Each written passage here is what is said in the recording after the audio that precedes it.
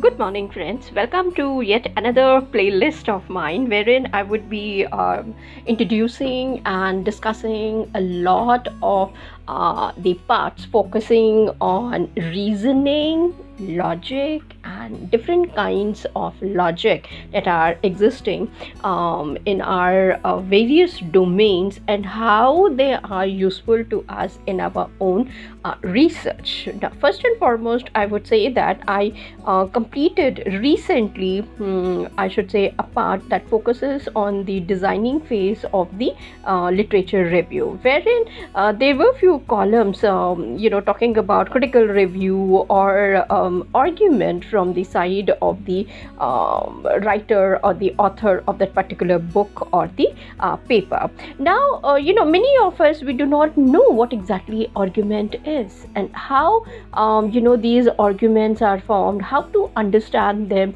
And, once you have stated the argument from the side of the paper presenter or the research paper, how do you proceed further in to criticize it?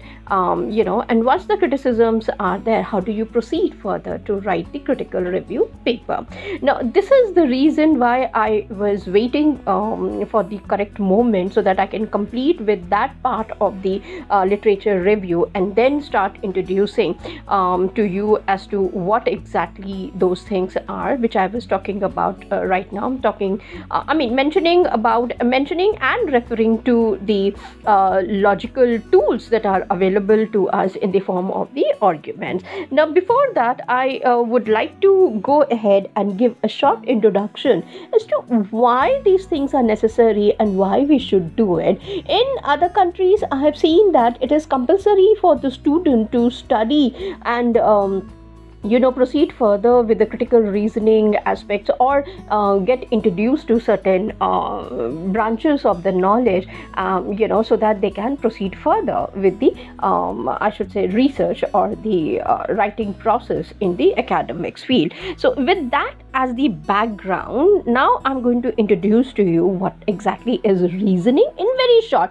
I'm not entering into the depth, otherwise this will be like a lecture series for me, which I'm not interested in. I just want to introduce what are the various forms of reasoning that are available and then finally end up with the logic. Now, when I'm talking about logic, this came across to me not just because I'm very much fascinated and that is my passionate area of teaching as well as learning more and more. However, I've seen that it has got quite a lot of utilities, not just in the academic writing or academic paper readings, I would say. However, even in your presentations and even if you are writing certain things, you can proceed further. Now, I have seen that it is present in the domains of philosophy, then mathematics definitely is, and now I'm seeing in cognitive sciences. When I'm talking about cognitive sciences, it means philosophy, psychology, then mathematics, neural networks. Then rather than neural networks, let me introduce it as the computational sciences itself or the computer sciences. And there I have seen that when we enter into big data analysis, when I was learning, I've seen that computational logic is very important, and then they move towards the symbolic logic, then they are moving towards the model logic, and then finally to what we call it as the fuzzy logic. Fuzzy logic in the sense that it has just become a contemporary mode of learning. Now, I questioned a few people who are experts of the fuzzy logic, and when I asked them, just simple question, are you trained in logic? Because there is a way in which you're not supposed to understand it. It's not that you'll pick it up just like that and then go forward. Unfortunately, I have seen that very few of them have been trained into it or exposed to it, through the bookish knowledge, rather than, sitting with a teacher and learning properly in the classroom. So that is what compelled me to come up with this particular series, and I thought, okay, let me start off with the playlist. And I was waiting for the right moment. Now I have completed designing phase, wherein I showed one of the sheets, the Excel sheet, wherein how to go ahead and present your literature review. There I have mentioned about the argument. Now this is where this particular series is going to help you out. So welcome to the series focusing on what exactly is reasoning. Here you will see that the simple to simple definition that I can give at the most to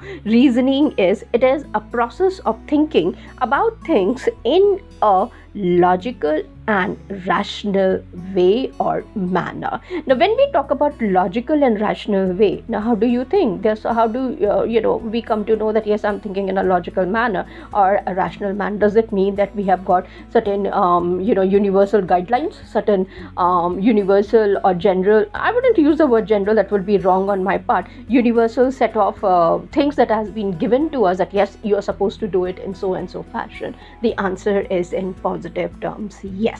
Absolutely yes. And when I entered into that domain and dedicated some part of my days in learn, not just days, I would say years, to learn that, in sitting in the classroom and learning from the teachers who taught me in reality what exactly it is. And trust me, I was not at all interested. It was my teachers who pulled me and he said, can you please come into the classroom?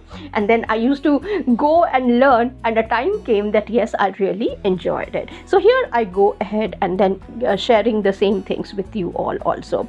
Definition: it is an innate human ability with proper focus and attention and concentration. If you know those set of rules and regulation, then with the proper guidance and a little bit of focus and concentration, you can definitely apply them and move ahead. Now where is it studied? Basically, I mean, it is given, however, dedicatedly, if I have to understand, it is seen as a logic, as a subject, I would say. Mathematics, definitely yes, because my teachers who taught me, they were from the domain of mathematics before they can turn out to be logicians, and they were the contemporaries or the popular mathematicians and logicians like Bertrand Russell, Frege, Whitehead, Moore, and to come down even to Irving M. Copy. Now, the moment I hear their names, or even Sol Kripke, and the moment I come to know, I thought that, okay, I'm being taught and groomed and grilled very badly. I was grilled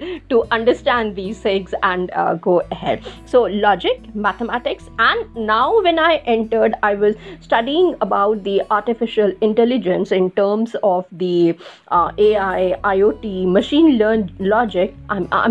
learning. I'm able to understand, why the things that I learned are being really helpful and, proceed further. So I have seen, and one of my teachers who was teaching me the artificial intelligence, he said that God bless you that you have been trained by a wonderful person and your logical tools are very strong, and once those things are there, your AI and the IoT becomes very easy, and even the fuzzy logic, you will be able to understand them. Then comes more about reasoning. Under this, we can just simply say that the process of reasoning, why do we require it? Now, first and foremost, it is used to make decisions. It really helps you out when I'm using AI on a particular let's say set of algorithms. I know what I need in the end and how I'm supposed to use them. For example, if I'm playing my favorite game, chess.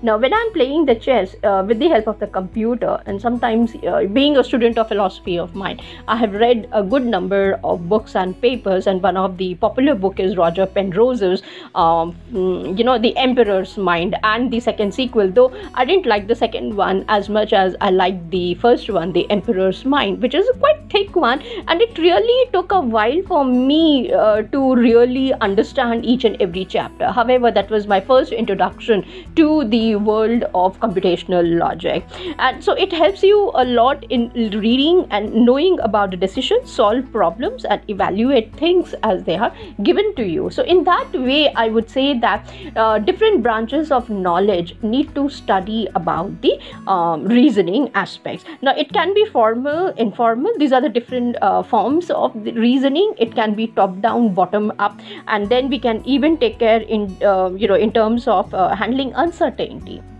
Now sometimes it happens that you do not know how to go ahead, and we simply say, like we are talking about nowadays in contemporary, but uncertain disruptive technologies. Later on, once we complete it, you will be able to understand how to deal about those uncertainties as well, and the partial truths. I mean, the entire field of logic is confined to the truth, falsehood, validity, soundness, completeness, inconsistency, consistency, nothing else. So we will have to get used to these terminologies also very well. So I think with that small introduction, let me proceed further with the further things, and in my next part, and we will slowly move ahead to we will funnel down ourselves to from reasoning to logic part. So till then, thanks a lot. Take care. Bye.